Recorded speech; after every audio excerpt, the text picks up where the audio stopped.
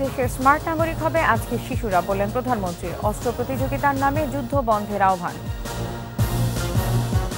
তদন্তের স্বার্থে অপরাধীদের গ্রেফতার করা হচ্ছে, বললেন ওবায়দুল কাদের। বনানীতে রাসেলের সমাধিতে নেতাকর্মীদের শ্রদ্ধা। গাজায় হাসপাতালে হামলা, 500-র বেশি নিহত। বিভিন্ন দেশে বিক্ষোভ সংঘর্ষ, বাইডেনের সাথে বৈঠক বাতিল। নিউজিল্যান্ডের বিপক্ষে মাঠে নামছে আফগানিস্তান। উইলিয়ামসনের চোটে অস্বস্তিতে কিবিরা।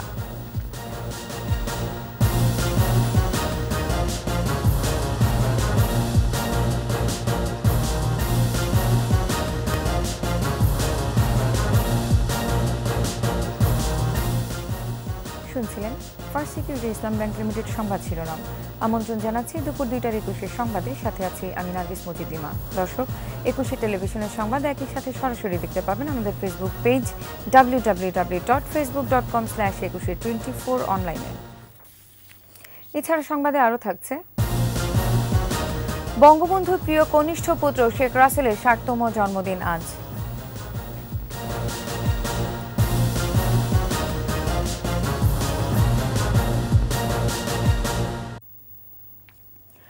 অস্ত্র তৈরির অর্থ শিশুদের খাদ্য ও পুষ্টি বিকাশে ব্যয় করার আহ্বান জানিয়েছেন প্রধানমন্ত্রী শেখ হাসিনা। একই সঙ্গে যুদ্ধ বন্ধের আহ্বানও জানান তিনি। প্রণব চক্রবর্তীর প্রতিবেদন। শেখ রাসেল দীপ্তিময়, নির্ভীক, নির্মল, দুর্জয়। বঙ্গবন্ধুর অতি আদরের ছোট ছেলে শেখ রাসেলের জন্মদিন আজ। বঙ্গবন্ধু আন্তর্জাতিক সম্মেলন কেন্দ্রে এ আনুষ্ঠানিকতায় স্মরণের আবরণে শেখ রাসেল বইয়ের মোড়ক উন্মোচন করেন প্রধানমন্ত্রী। এ সময় বক্তারা শেখ রাসেলের স্মৃতি তুলে ধরেন। শিশু কিশোরদের আহ্বান জানান আলোর ইতিহাস হয়ে জ্বলে ওঠার। শেখ রাসেল আজ আমাদের সকলের শিশুর প্রতিনিধি। চির শিশু শেখ রাসেল পৃথিবীর অনাগত শিশুদের নিরাপদ নির্ভয়ে বেঁচে থাকার সোচ্চার দাবি। শিশু রাসেলের স্মৃতিচারণ করতে গিয়ে আবেগে কণ্ঠ জড়িয়ে যায় প্রধানমন্ত্রীর। মুক্তি পাওয়ার সাথে সাথে রাসেল আপনাদের যখন পাকিস্তানি আর্মি সারেন্ডার করে, সাথে সাথে তাদের ফেলে যাওয়া স্টেন গান এবং টুপি, আমার আরেকটা চাচাতো ভাই আমার সাথে ছিল, ছোট্ট রাসেল থেকে একটু বড়, দুইজনই ওই টুপিটা পরেই তারা ওই অস্ত্র হাতে নিয়ে বা মাঠে শুয়ে তারা মুক্তিযোদ্ধা হয়, বলে আমরা এখন মুক্তিযোদ্ধা।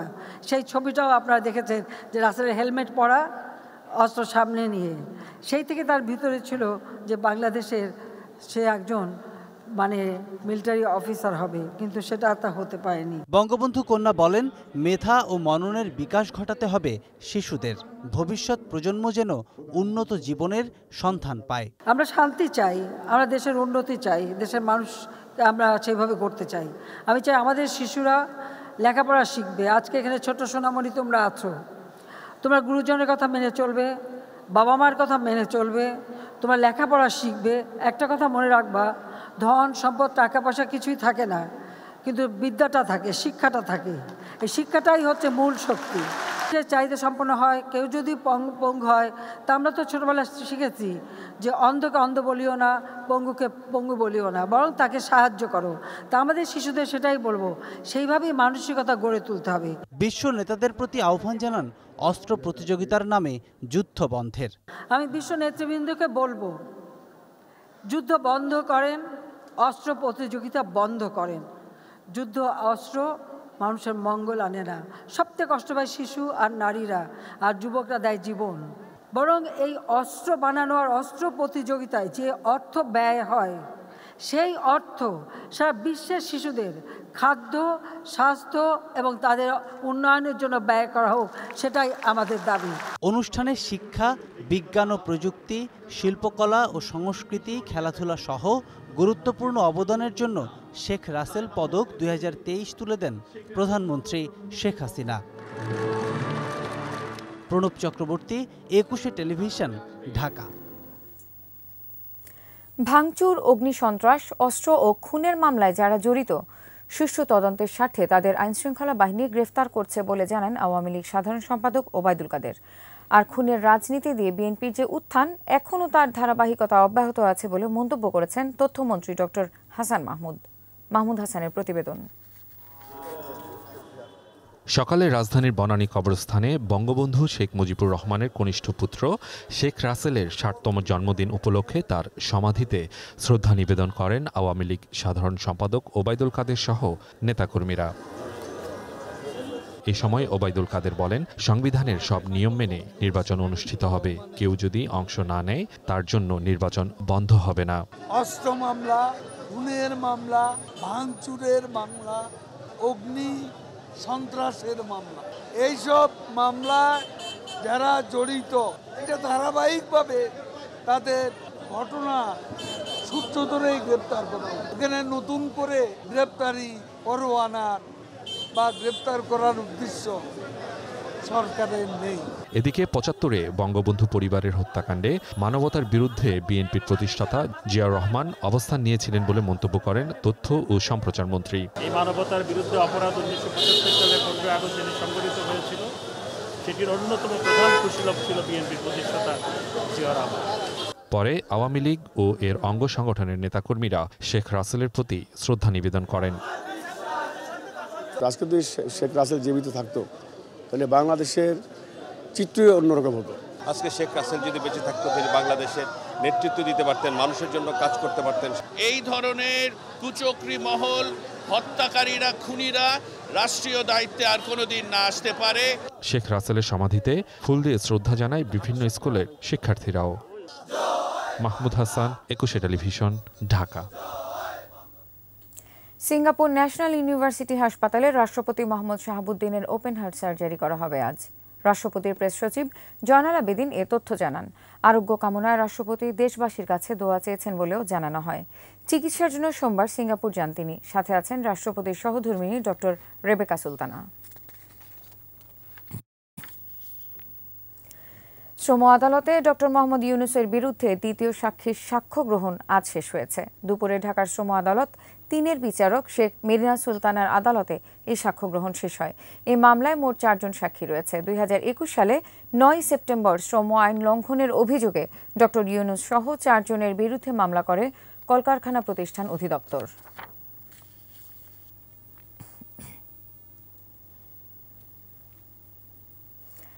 বিমান হামলায় বিধ্বস্ত ফিলিস্তিনের গাজার হাসপাতাল। নিহত হয়েছে ৫০০-রও বেশি।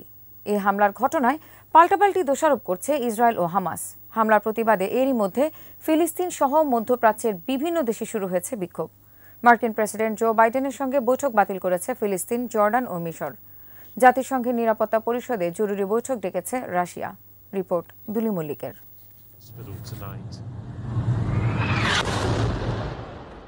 The whistle of what officials in Gaza. বিমান হামলায় এভাবে বিধ্বস্ত হয় গাজার আল আহলি আরব হাসপাতালটি।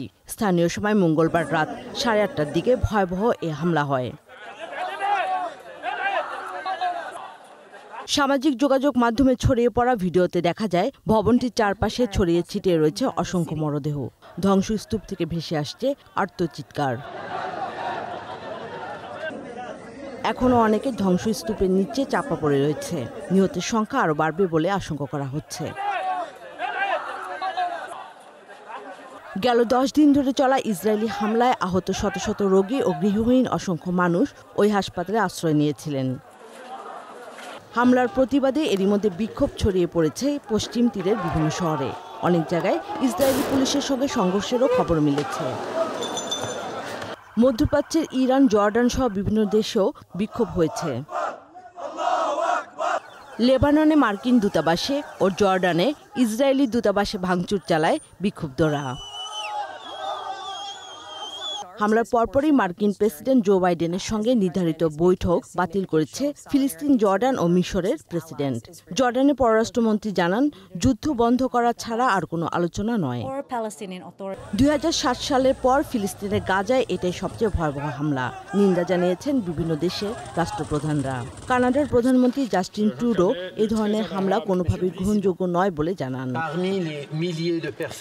জর্ডানের বাদশাহ দ্বিতীয় আবদুল্লাহ একে গণহত্যা আখ্যা দিয়েছেন। জাতিসংঘের নিরাপত্তা পরিষদকে জরুরি বৈঠকে বসার অনুরোধ জানিয়েছেন রাশিয়া ও সংযুক্ত আরব আমিরাত। দুলি মল্লিক, একুশে টেলিভিশন। ফার্স্ট সিকিউরিটি ইসলাম ব্যাংক লিমিটেড বিশ্বকাপ ক্রিকেট 2023।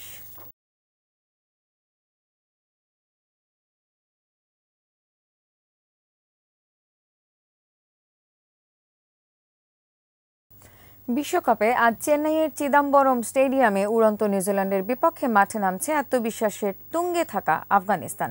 তবে উইলিয়ামসনের চোটে কিছুটা অস্বস্তিতে কিউইরা। নেতৃত্ব সামলাবেন টম লাথাম। এদিকে ইংল্যান্ডের মতো নিউজিল্যান্ডকেও স্পিন বিষে কাবু করার পরিকল্পনা আফগানিস্তানের। ম্যাচটি শুরু হবে দুপুর 2:30টায়। আকাশুজ্জামানের রিপোর্ট। টানা 2 বিশ্বকাপের ফাইনাল খেলেও ট্রফি জিততে না পারার দুঃখ ঘোচানোর লক্ষ্যেই ভারতে এসেছে নিউজিল্যান্ড। প্রথম 3 ম্যাচে সেটার প্রমাণও দিয়েছে তারা। ইংল্যান্ডের পর নেদারল্যান্ডস ও বাংলাদেশের বিপক্ষে দাপটের সাথে জিতেছে ব্ল্যাক ক্যাপসরা। প্রতিপক্ষ এবার আফগানিস্তান, যাদের সাথে কখনোই হারেনি কিউইরা। এবারের ম্যাচ ভেন্যু চেন্নাই, পিচও স্পিন বান্ধব। এই মুহূর্তে রশিদ মুজিবদের সমন্বয়ে বিশ্বসেরা স্পিন অ্যাটাকও আফগানদের। মাঠে নামার আগে তাই সতর্ক নিউজিল্যান্ড। টানা 3 ম্যাচ জিতলেও দুঃসংবাদ কিউই শিবিরে।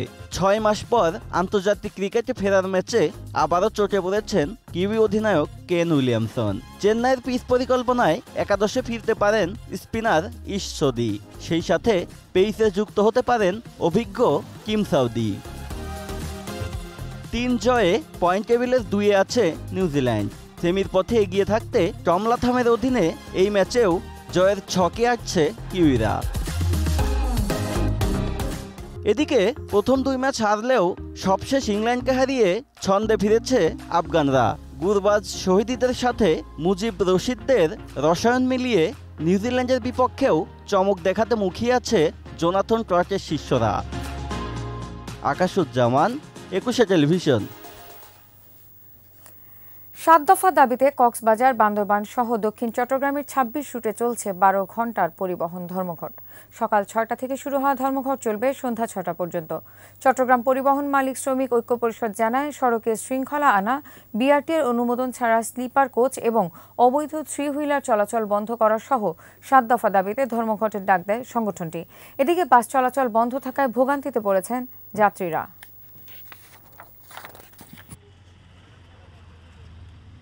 আমি তো বলতে পারি না এখানে যে ধর্মঘট চলতেছে সেটা আমি তখন দুশ্চিন্তায় পড়ে গেছে কীভাবে যাবো সেটা। আমি আসছি এই যে বান্দরবন থেকে কক্সবাজার যাবো, কিন্তু এখনো কোনো পাই নাই। এনে এসে শুনে যে আজকে বলে পরিবহন ধর্মঘট। নকল পোশাক উৎপাদন, রপ্তানি ও স্থানীয় বাজারে স্টক লট বিক্রি বন্ধে বিদেশি ক্রেতাদের চাপ জোরালো হচ্ছে। এমন পরিস্থিতিতে বিশ্ববাজারে পোশাক শিল্পের অবস্থান আরও সুদৃঢ় করতে এখনই এ বিষয়ে যথাযথ পদক্ষেপ নেওয়ার পরামর্শ দিচ্ছেন অর্থনীতিবিদরা। তবে বিজিএমইএ নেতাদের দাবি, নকল পোশাক উৎপাদন ও রপ্তানিতে সদস্য কারখানাগুলো জড়িত নয়। মেহেদি হাসানের রিপোর্ট। রাজধানীর গুলিস্তানের অ্যানেক্সকো টাওয়ারের ব্যবসায়ী মোহাম্মদ শাহজাহান। মালিবাগে রয়েছে তার নিজস্ব পোশাক কারখানা। বিশ্বের নামিদামি ব্র্যান্ডের পোশাকের ডিজাইন হুবহু নকল ও লোগো ব্যবহার করে সেখানে তৈরি করছেন পণ্য। আর এসব পোশাক বিক্রি হচ্ছে পাইকারি ও খুচরা পর্যায়ে। স্থানীয় বাজারের ব্যবসায়ীরা যেমন তার ক্রেতা, তেমনি তার পণ্য নানাভাবে বিদেশেও যাচ্ছে। পৃথিবীর সব দেশ, যেমন মধ্যপ্রাচ্যে বেশি যাচ্ছে, মধ্যপ্রাচ্যটাতে অনেক বেশি, যেমন সৌদি আরব, দুবাই, কাতার, মালয়েশিয়া, ফিলিপাইন, তারপর ইন্ডিয়াতে সবচেয়ে আরো বেশি যায় ইন্ডিয়াতে। এই মার্কেট সহ রাজধানীর অনেক মার্কেট ও ফুটপাতের দোকানে নকল পোশাক ও স্টকলট কেনাবেচা হচ্ছে। আমাদের ফ্রেশ অর্ডার গার্মেন্টসে, লোকাল গার্মেন্টস আমরা এগুলো করি। বিভিন্ন এক্সপোর্ট গার্মেন্টসের আছে, আমাদের নিজস্ব তৈরি মালও আছে। আর এগুলো মূলত কিনে হচ্ছে যারা বাইরে যায়, যেমন কানাডা যায়, ইতালি যায়। অনেক সময় বাইরে থেকে লোক এসে ওনারা কিনে নিয়ে যায় 500 পিস, 200 পিস, 1000 পিস, এরকম অনেক পার্টি আসে মাঝে মধ্যে কিনে নিয়ে যায়। এভাবে পোশাক নকল করে রপ্তানি করা মেধাস্বত্ব আইনের লঙ্ঘন।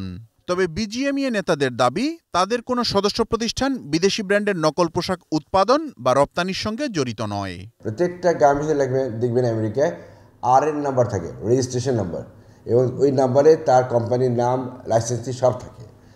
তো এইটা কোনো অবস্থায় যে যারা রাইট ম্যানুফ্যাকচার যারা এক্সপোর্ট করে তাদের দ্বারা সম্ভব না। এদিকে American apparels and footwear association ও ফ্রান্সের অপর একটি সংগঠন বাংলাদেশে নকল পোশাক উৎপাদন ও রপ্তানির অভিযোগ করেছে যুক্তরাষ্ট্রের বাণিজ্য প্রতিনিধির দপ্তর USTRA। এ নিয়ে তদন্ত চলছে। বাংলাদেশের বাণিজ্য মন্ত্রণালয়কেও বিষয়টি অবহিত করেছে ইউএসটিআর।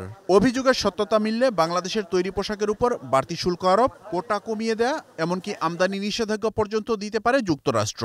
তাই ঝুঁকি এড়াতে নকল পোশাক উৎপাদন বন্ধে এখনই কঠোর পদক্ষেপ নেওয়ার পরামর্শ অর্থনীতিবিদদের। আমাদের বাংলাদেশ সরকারের উচিত যদি কমপ্লেইন করে কেউ এবং স্পেসিফিক্যালি অ্যালিগেশন আনে তদন্ত সাপেক্ষে কঠোর ব্যবস্থা নেওয়া, কারণ এটা হলে পরে ভবিষ্যতে আমাদের দেশে এই ধরনের অর্ডার তখন দিতে যাবে না, বিশেষ করে হাই এন্ডের প্রোডাক্টের ক্ষেত্রে। দেশে কত কারখানা বিদেশি ব্র্যান্ডের নকল পোশাক উৎপাদন করছে এবং এসব পোশাকের স্থানীয় বাজারের আকার ও রপ্তানি আয় কত, সরকারি বেসরকারি কোনো পর্যায়ে তার কোনো তথ্য নেই। ক্ষতি হলে কিন্তু দেশের হবে, ব্যক্তির হবে না। মেহেদি হাসান, একুশে টেলিভিশন, ঢাকা। জাতির পিতা বঙ্গবন্ধু শেখ মুজিবের প্রিয় কনিষ্ঠ পুত্র শেখ রাসেল, বিখ্যাত দার্শনিক বার্টন রাসেলের নামেই তার নামকরণ। দুরন্ত প্রাণবন্ত শেখ রাসেল হতে চেয়েছিলেন আর্মি অফিসার। পাহাড় সম ব্যক্তিত্ব, বঙ্গবন্ধুর রক্ত প্রবাহিত ধমনীতে, তাই সুউচ্চ গ্রীবা কখনো নত করেননি। ভবিষ্যৎ নেতৃত্বের ছায়া পড়েছিল রাসেলের চোখে মুখে। ৭৫-এর ১৫ আগস্টের কালো রাতে মায়ের কাছে যেতে চেয়েছিলেন শিশু রাসেল। ঘাতকের বুলেট চিরতরে নিস্তব্ধ করে দিয়েছিল। বেঁচে থাকলে আজ পা রাখতেন ৬০ বছরে। বাকিটা আকবর হোসেন সুমনের প্রতিবেদনে। ১৯৬৪ সালের ১৮ অক্টোবর ধানমন্ডি ৩২-এ বঙ্গবন্ধু ভবনে বঙ্গমাতা শেখ ফজিলাতুন্নেসার কোল আলো করে এলেন বঙ্গবন্ধু শেখ মুজিবুর রহমানের কনিষ্ঠ পুত্র শেখ রাসেল। বিখ্যাত দার্শনিক বার্ট্রান্ড উইলিয়াম রাসেলের অনুরাগী শেখ মুজিবের মুখে তার দর্শন শাস্ত্র শুনে বেগম মুজিব ছোট ছেলের নাম রাখেন রাসেল।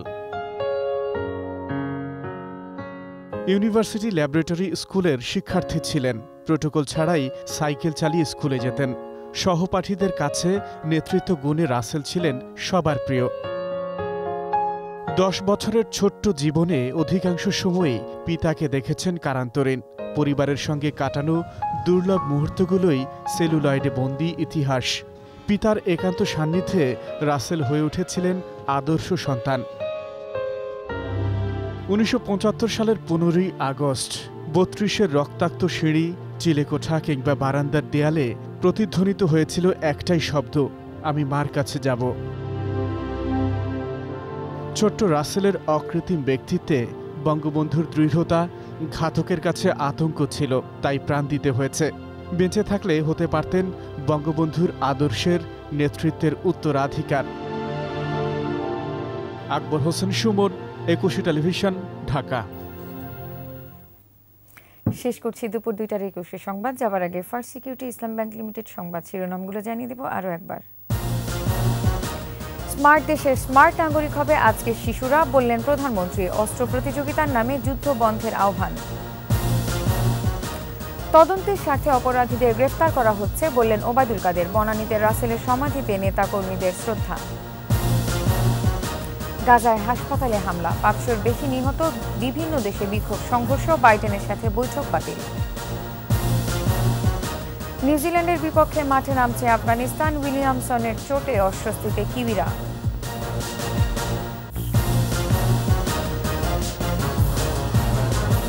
সর্বশেষ খবর জানতে ডায়াল করুন 2021 নম্বরে আর ভিজিট করুন ekushey-tv.com ওয়েবসাইটে। এছাড়া ফেসবুকে ভিজিট করতে পারেন facebook.com/ekushey24 অনলাইনে। এতক্ষণ সাথে থাকার জন্য ধন্যবাদ।